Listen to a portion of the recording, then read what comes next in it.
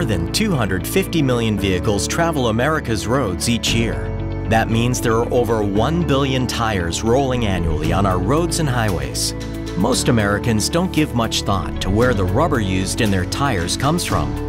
But that could change based on work by a team of innovative scientists, engineers, and entrepreneurs from the public and private sectors who recently completed a comprehensive study to assess an alternative to the natural rubber commonly used in tires today.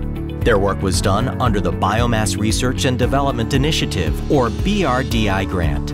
This $6.9 million 5-year grant was awarded in 2012 by the United States Department of Agriculture to Cooper Tire and consortium partners, including the Agriculture Research Service of the USDA, Cornell University, Pan Eridis, and Clemson University.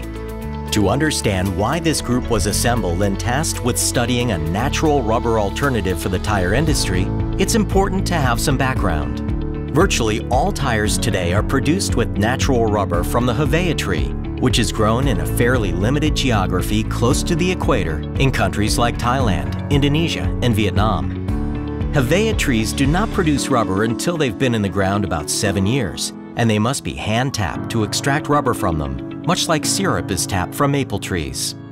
More than 27 billion pounds of Hevea natural rubber was produced last year, and over 70% of that rubber was used in the tire industry.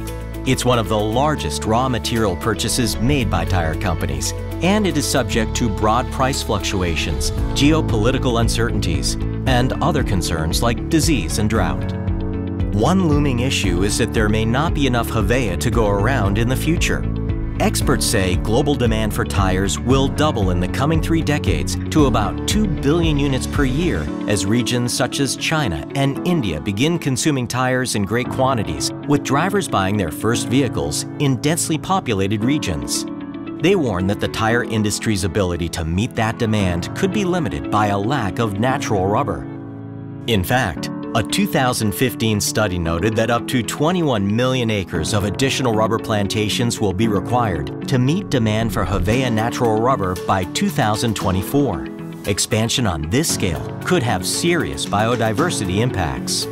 Yet Hevea natural rubber has some unique properties that make it a superior material for use in tires and difficult to replace with synthetic rubber.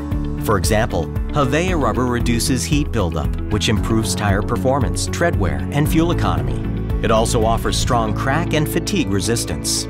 But is there possibly a better natural rubber option for use in tires that mitigates the potential risks associated with Hevea while performing as well as Hevea in tires? The BRDI team's work proves that there may indeed be, in the form of a scruffy little shrub with a funny name, Guayule. Guayule grows in the southwestern United States and Mexico. For more than a century, U.S. scientists and entrepreneurs have tried to come up with a way to end America's dependence on imported rubber and have studied the Guayule plant with great interest. Among them was inventor Thomas Edison. Even the U.S. government got involved with a project during World War II to develop Guayule as a viable substitute for Hevea. Guayule did not take off for several reasons, including the fact that no one had ever assembled the right team to study the entire Guayule value chain, starting at the plant's genome and progressing to best agricultural practices such as irrigation to maximize plant growth and rubber output, all the way through harvesting the plant, extracting the latex, producing tire-grade rubber, using that rubber in concept tire production as well as testing the tires, and finally, conducting comprehensive life cycle analysis to assess the environmental impact of Guayule as a replacement for Hevea for use in tires. No one had ever done this until now. The BRDI grant team put it all together for the first time in history. The USDA ARS worked on identifying the Guayule genome and collaborated with Cornell University researchers to identify tools which will locate the genes responsible for key plant traits such as increased rubber yield. Hevea trees take 7 years to start producing rubber, but as consortium member Pan Eridis found, Guayule grows for just 2 years before it can be chopped off at the base, baled, crushed, and processed to extract latex.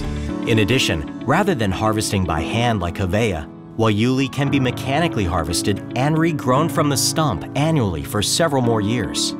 Along with rubber, Guayule produces resin that shows promise to be used in adhesives, flavoring, and fragrances. And the woody material left over from the plant, the bagasse, can be converted into fuel that burns at the same BTU as coal without coal's pollution.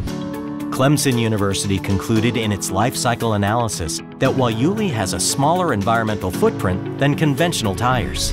There could be virtually no waste in the Guayule process. But what about Guayule's performance in tires?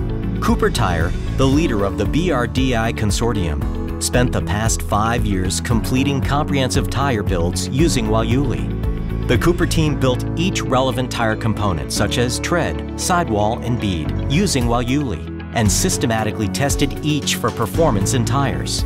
In all, they produced over 450 tires with Guayule and tested them in the lab, running over 750,000 miles on test wheels. But Cooper also evaluated tires made with Guayule outside the lab in real-world driving conditions at its test track near San Antonio, Texas.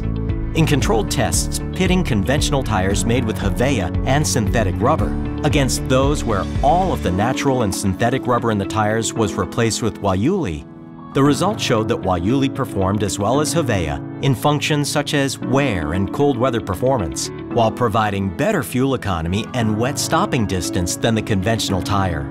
So, what started rather quietly in 2012 as a group effort involving a disparate collection of researchers with an ambitious goal to achieve what even Thomas Edison could not, has ended in 2017 with resounding success as the BRDI grant team concluded its work.